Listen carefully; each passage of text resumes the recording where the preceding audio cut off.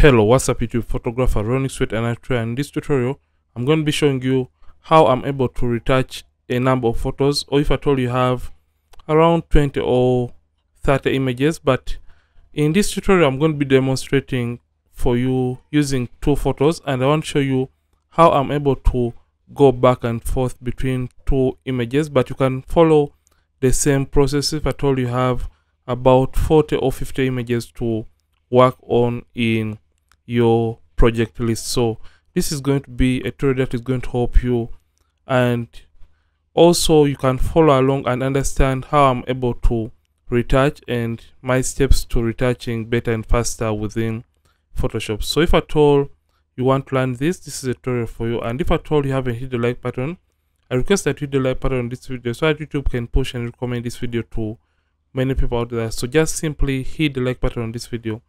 So right now I'm in Caption, so I tend to use Caption to process the raw files, but I'm just going to choose two random photos from this session. You can see I had around 23 photos from this session, so I'll just choose some random photos, around two random photos from this session. So right now in Capture, what I tend to do, I tend first of all color the images in Capture 1. Then after color grading in Capture, I'm just going to select the two random photos from this very session, and I'm going to export them into Photoshop to work on them later.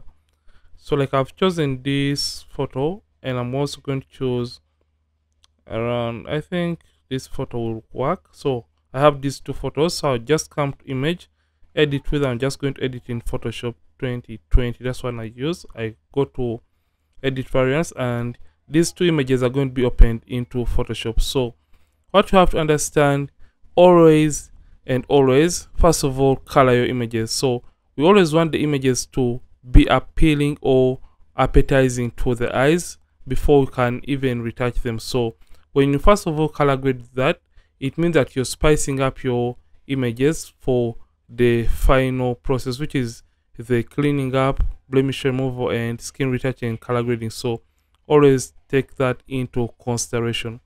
So my images are now open into Photoshop. So basically what I tend to do when I'm retouching a number of photos, like I've chosen these two photos for purposes of demonstration. So the very first thing I'm going to do when it comes to retouching a number of photos is first of all cropping them. But if at all your images are for printing out and maybe putting in a photo book or album, you may not need to crop them. For example, if at all they're event photos. So mine are just for social media, so I'll just crop my images. This is the first thing I tend to do because these images are for posting on social media, and I'll just crop them in a ratio of 4:5. I'll just pull this in and hit enter.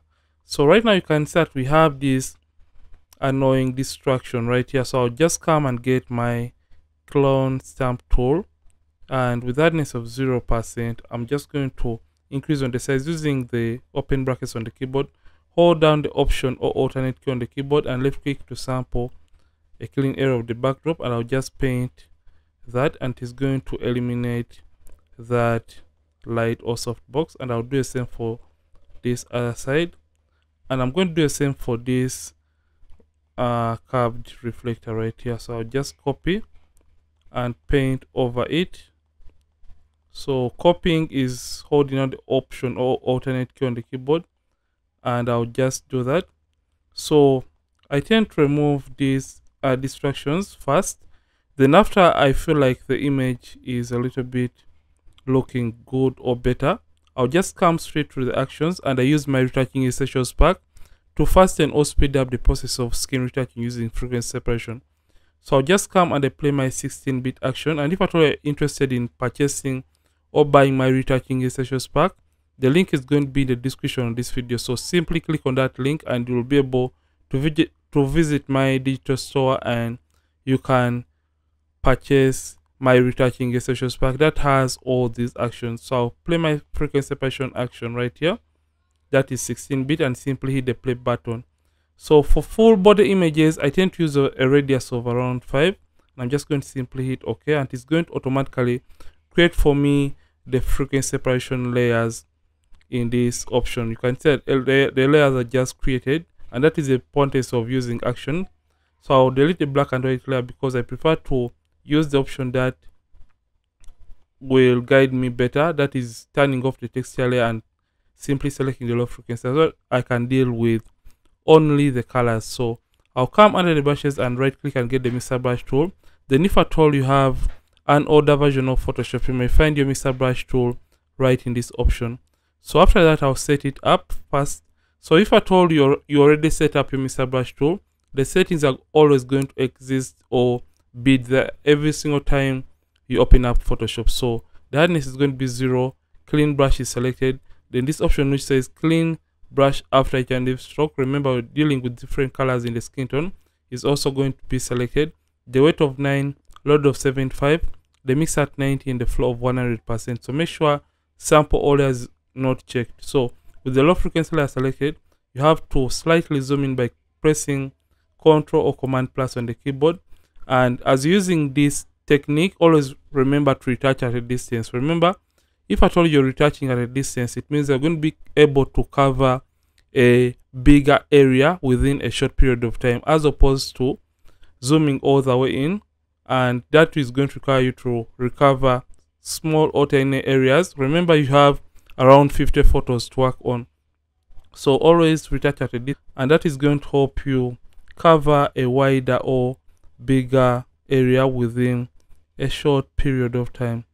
So you can see that I've just painted using just 2 strokes on that area, and it has been able to give me the results I want in this area. So I'll just work on this second leg right here, and you can see it gets the job done quickly, as opposed to retouching when you're really zoomed all the way in. So always retouch at a distance, and that is going to help you retouch quickly or even faster.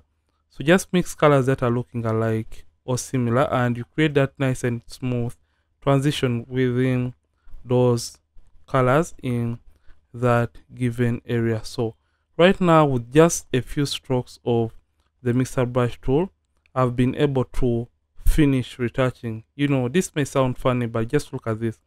This is the before, after, before, after. So right now I'm done retouching this image, and what I tend to do, I'll come to the high frequency layer and do a cleaning up with the clone stamp tool selected, with the hardness of 0%, blend mode is normal, opacity and the flow at 100%, and the sample on the current layer. I'll zoom into the image by using Ctrl or Command plus on the keyboard, and I reduce the size of the clone stamp tool by using the bracket keys on the keyboard. So that bracket keys are going to either increase or decrease on the size of your clone stamp tool, and you remove those skin imperfections or blemishes from skin. So you can see that this is a better and more efficient way to retouch a number of images. So after I've done this, I'll do the same process onto the second image. So after removing the blemishes, I then close the group and I come to the second image, and I'll do the same process, crop it in just like that, and simply hit enter. Then I'll come back and get my clone stamp tool and get rid of this softbox right here in this corner. So alternate and copy color from there and simply paint it over the softbox, and that is going to eliminate the softbox. So don't mind about the wrinkles, because we are going to be dealing with those wrinkles later on. So after I've cleaned up the image, I'm just going to come back and apply my frequency separation action right there, and I'm going to use the radius of 5 and simply hit OK or enter, and the action is going to run in the process. So I'll come back and delete the black and white layer, but if at all you prefer to use it as a guide or whole player, you can as well use that as a whole player. So I'm just going to hide this and simply select the low frequency layer and come and get the brush, the mixer brush tool. And remember what I just said, retouch at a distance. I'll do the same for this image, and I'll retouch at a distance because I want to recover or to cover a very big area within a short period of time. So usually when we have many images to work on, we tend not to have that too much time to work on them. So we always tend to work at a distance, and you can see with just around 4 strokes of a brush, I'm done working on her legs, and with around 6 strokes, I'll be done doing the skin retouching for this very image. So by working at a distance or retouching at a distance, you can be able to cover a very big area within a very short period of time. And guess what? We are done retouching the skin. So this is the before after. So just come to your high frequency layer and get the clone stamp tool, and now you can clean up or remove the skin imperfections from the skin by using alternate or option and left clicking to copy a clean area that is close to the blemish and simply replacing that blemish with that clean skin or clean area. So you can see I'm now cleaning up this and I'm done removing the blemishes from the model skin.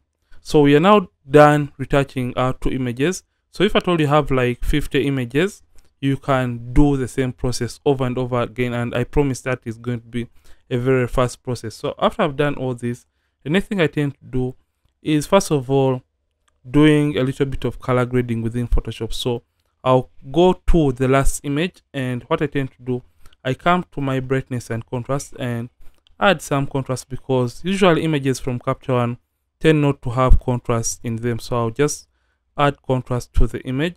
And remember, she was putting on black, and this black doesn't look real and very natural. So I'll come to my selective color adjustment layer and select blacks right here and simply intensify the blacks to darken them. And I'll simply cool down the blacks by taking this up to around -6, but still it has that kind of cyan cast on them. So I'll just come and simply take this up to when I feel like the blacks are a little bit more on the natural side.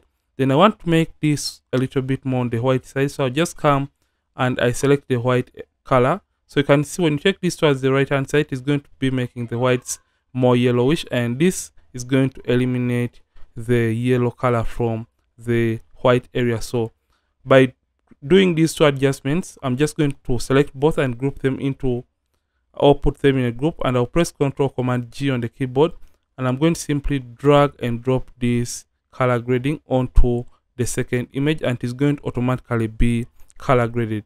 So after I've done that, I do some eye whitening. I'll just come to hue and saturation and simply desaturate the overall image up to around -90. I press Ctrl Command I on the keyboard, and I'll just come to the brushes and get a soft brush. So this amount is the brush tool with the hardness at 0%, opacity and the flutter 100%.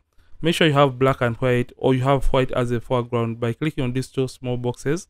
Then you can switch between black and white by using X on the keyboard. So make sure white is on top. So you can now zoom into the image by using Ctrl or Command plus, and you can paint in the white area of the eye, and that is going to whiten the eyes with just simple painting. So I'll just come and create a second hue and saturation and Ctrl I, and I'll just zoom into the eyes just like that. And when I zoom into the eyes, I'll drag to the eyes, and I'll just paint into the eyes to whiten them. So right now I'm done doing even the eye whitening. So I just do Command Z. So you can see I'm done even doing the eye whitening. So the next thing is going to be cleaning up the backdrop, which is the final step for retouching. So I'll create a stamp visible layer, or a copy of everything I've done beneath the images by pressing Shift Alternate Ctrl E on the keyboard if at all you have Windows. Then if at all you're using Mac, you can use Shift Option Command E on the keyboard, and that is going to help you create a stamp visible layer. Then we are going to come to our brushes and right click and get the mixer brush tool, and with the mixer brush tool selected, you can just come and paint and mix the colors within the backdrop to try and get rid or eliminate those folds or wrinkles within the backdrop. So you just paint and mix those wrinkles, and they're going to be smoothened out at the end of the process. So basically this is what I tend to do. So you can as well remove that from this white box that she's seated on by using just the mixer brush tool. So after you have cleaned up both the images, the next thing that I tend to do is using the export as action to save a very sharp and detailed image that won't change in color when I print it out or when I post it on social media. And for that, I have a dedicated tutorial about how you can create your own export as action. So I have my action already created.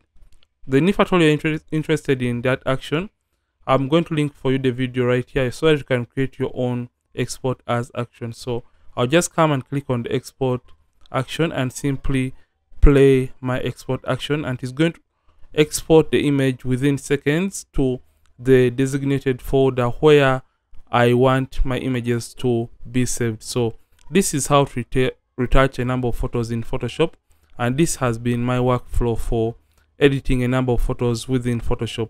So if at all you have loved this, don't forget to like this video and don't forget to subscribe to this channel. If at all you have been watching and you have found this video really helpful. Ronix from Ronix Photography. Thank you for watching. I'll see you in 8 more amazing tutorials, and don't forget to keep practicing and also keep creating.